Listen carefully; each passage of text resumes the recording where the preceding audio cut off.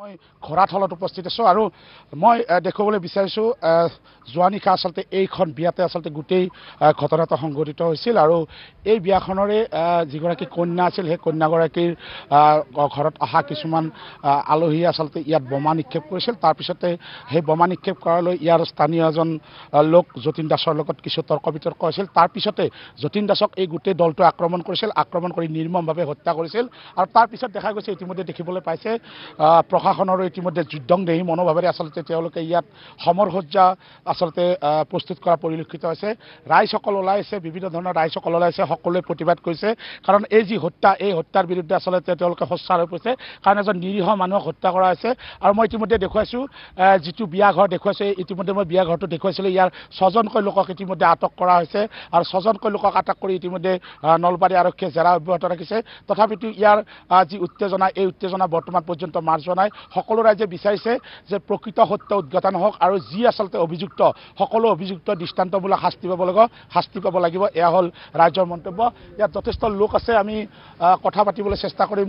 ইয়াত যিহেতু যথেষ্ট সংখ্যক লোক আছে, আমি সকলো লোকৰ লগতে অকণমান যদি আপোনালোক আগুৱাই আহে আমি কথা পাতিবলৈ চেষ্টা কৰিম। কি বিচাৰিছে আপোনালোকে এতিয়া? আমি ইহঁতৰ দৃষ্টান্তমূলক শাস্তি হ'ব লাগে, আমি সেইটো বিচাৰিছোঁ।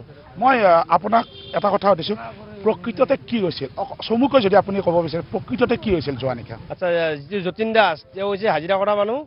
তেওঁ ৰাতি প্ৰায় 9:30 10টামান বজাত ভাত খাই কিনে ৰাস্তাত ফুৰিব ওলাই আহিছিলে। তাৰপিছত এই কইনা ঘৰৰ ল'ৰাবিলাকে তেওঁৰ গাত বোমা মাৰি দিলে। তেওঁ হাক দিলে যে বোমা মাৰিব গাই চাই, তেনেকৈ কোৱাৰ পিছত ইহঁতৰ 10-12জনমান ল'ৰা আহি তাক মৰি হত্যা কৰিলে। তাৰ মেইন কালপিতটো ব্ৰজেন তালুকদাৰ। তেওঁ কৰিছে ডেড বডি কৰি দি জেগাৰ স্পট ডেড কৰি দিছে। লগে লগে ইয়াতে আমি মেডিকেলত নিছোঁ যদিও তাতে ডক্টৰে মৃত ঘোষণা কৰিছে, ঘৰতে মৰা বুলি মৃত ঘোষণা কৰিছে। কি আচলতে কি কাৰণত এই ঘটনা সংঘটিত হ'ব পাৰে? ইমান সৰু কথা এটাত ঘটনাটো সংঘটিত হ'ল। তেওঁ বিয়াঘৰৰ ল'ৰাবিলাকে মদ খাই উদ্ভণ্ডালি কৰি আছে, আকৌ গমেই পোৱা নাই। কি বিচাৰিছে আপোনালোকে? মই এটা বিৱৰণ ক'ম। যতীন দাস মোৰ বৰদেউতা ল'ৰা হয়। যোৱাকালি সি মোৰ ঘৰত মিস্ত্ৰীৰ লগত হাজিৰা কৰিছিলে। হাজিৰা কৰি পেলাই মোৰ ঘৰৰ পৰা মই জানিব পৰা মতে মোৰ মা ঘৰত থাকে বেমাৰী। মোৰ মাৰ লগত সেই সন্ধিয়া গৰু বান্ধিছে, বান্ধি পেলাই 7টা বজাত মোৰ ঘৰৰ পৰা আহিছে মোক মা জনোৱা মতে। আহি কিনে সি ঘৰত আহিলে, অহাৰ পিছত সেই ৰাতি মই জানিব পৰা নাই, ৰাতি 9টা-10টাৰ ভিতৰত সেই ভাত খাই আমাৰ ধৰক এইটো নিজৰে জেগা, আমাৰ নামঘৰৰ চোতালত আমাৰ নিজৰে ঘৰ, নামঘৰৰ চোতালত এইখিনি সি বোলে ভাত খাই ফুৰিব ওলাই আহিছিলে।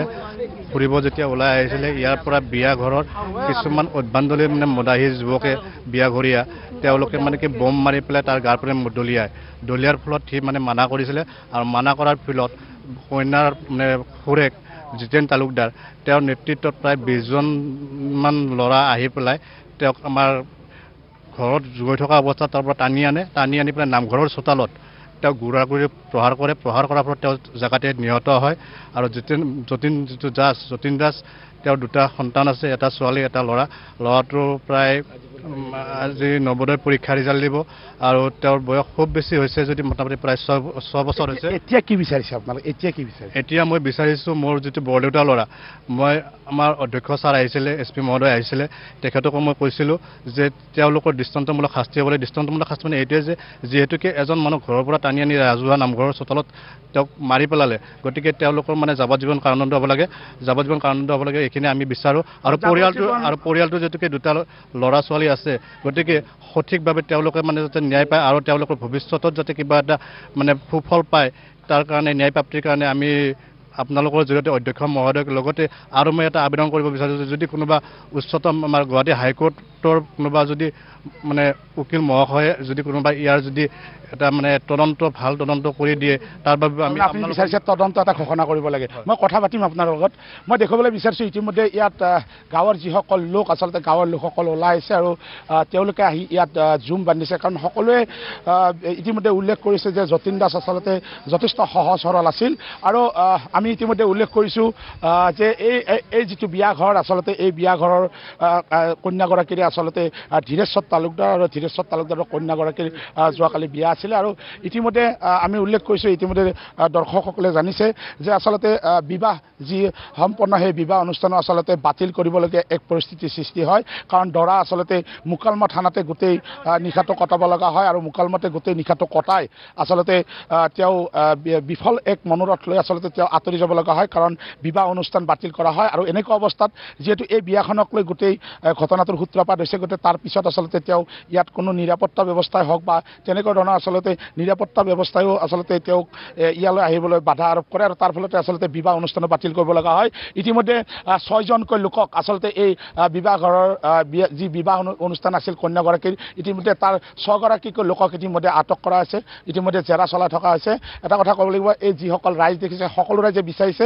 যিহেতু এটা দৰিদ্ৰ পৰিয়ালৰ লোক আছিল যতীন দাস গতিকে তেওঁলোকে বিচাৰিছে এক উপযুক্ত আচলতে ন্যায়িক তদন্ত হ'ব লাগে বা এক উপযুক্ত ন্যায় পাব লাগে কাৰণ তেওঁক আচলতে মৰিয়াই হত্যা কৰা হৈছে সাধাৰণ এটা ফটকা ফুটোৱাক লৈ আচলতে এই গোটেই ঘটনাটো সংঘটিত হৈছিল আৰু তাৰ পিছতে গোটেই এই অঞ্চলটোত এতিয়াও চেপা উত্তেজনা বিৰাজ আছে আমি যেতিয়া আহিছোঁ সকলো ৰাইজে আচলতে আমি অহাৰ পিছতে তেওঁলোকে আহিবলৈ আৰম্ভ কৰিছে কাৰণ ইয়াত প্ৰশাসনে গিজগিজাই আছে প্ৰশাসনে আচলতে সমগ্ৰ এই যি অঞ্চল এই অঞ্চলতে সমগ্ৰ অঞ্চলতে আচলতে নিৰাপত্তা বেষ্টনী গঢ়ি তুলিছে যাতে কোনো ধৰণৰ অপ্ৰীতিকৰ পৰিস্থিতিৰ সৃষ্টি নহয় তাৰ বাবেও তেওঁলোকে ব্যৱস্থা গ্ৰহণ কৰিছে ইতিমধ্যে ইয়াত এগৰাকী উপ আৰক্ষীৰ নেতৃত্বত সমগ্ৰ যি আচলতে প্ৰশাসনিক দিশটো সেই প্ৰশাসনিক দিশটো পৰিচালনা কৰি থকা হৈছে দেখিবলৈ পাইছে আমি বিবাহ ঘৰৰ আমি কিছু ভিতৰৰ দৃশ্য দেখিবলৈ বিচাৰিছোঁ সমগ্ৰ যি বিবাহ ঘৰ আচলতে গোটেই বিয়া ঘৰতে আচলতে ইয়াত আৰক্ষী প্ৰশাসনৰ লোকসকল আচলতে ইয়াত নিৰাপত্তা তেওঁলোকে প্ৰদান কৰিছে নিৰাপত্তা ব্যৱস্থা যাতে কোনো ধৰণৰ বিবাহ যি যাৰ বিয়া আছিলে সেই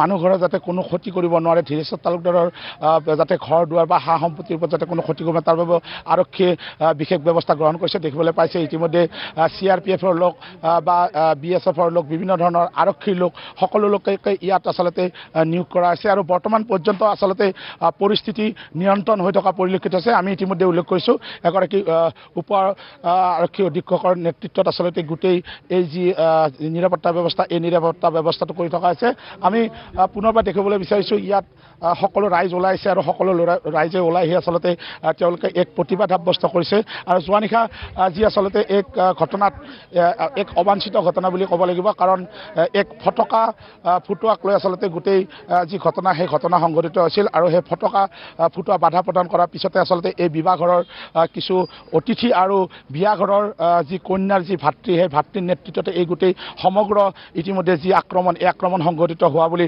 তেওঁলোকে অভিযোগ উত্থাপন কৰিছে আমি দেখুৱাই থাকিম পৰৱৰ্তী পৰ্যায়ত আমি দেখুৱাই থাকিবলৈ চেষ্টা কৰিম কিন্তু এটা কথা ক'ব লাগিব আমি আকৌ খবৰ দিবলৈ বিচাৰিছোঁ যে ইতিমধ্যে যিগৰাকী কইনা আছিলে কইনাগৰাকীক ইতিমধ্যে মুকালমুৱা থানালৈ লৈ যোৱা হৈছে আৰু মুকালমুৱা থানাত তেওঁক ৰখা হৈছে আৰু বাকী যি 6জন আছে তেওঁলোকক ইতিমধ্যে নলবাৰী আৰক্ষীয়ে এক অজ্ঞাত স্থানত তেওঁলোকক ৰাখিছে আৰু তাত সম্পূৰ্ণৰূপে আৰক্ষী অধীক্ষক শিলাদিত্য চেত্ৰীৰ নেতৃত্বত তেওঁলোকে যি জেৰা সেই জেৰা অব্যাহত ৰাখিছে প্ৰকৃত দোষীক তেওঁলোকে বিচাৰি উলিয়াবলৈ চেষ্টা কৰিছে আৰু যোৱাকালি ৰাতিৰে পৰা আচলতে যোৱাকালি 9:30 বজাত এই ঘটনা সংঘটিত হৈছিল আৰু তেতিয়াৰে পৰা দেখা গৈছে এই অঞ্চলত সমগ্ৰ অঞ্চলটোতে এক উত্তেজনা বিৰাজ কৰি থকা পৰিলক্ষিত হৈছে।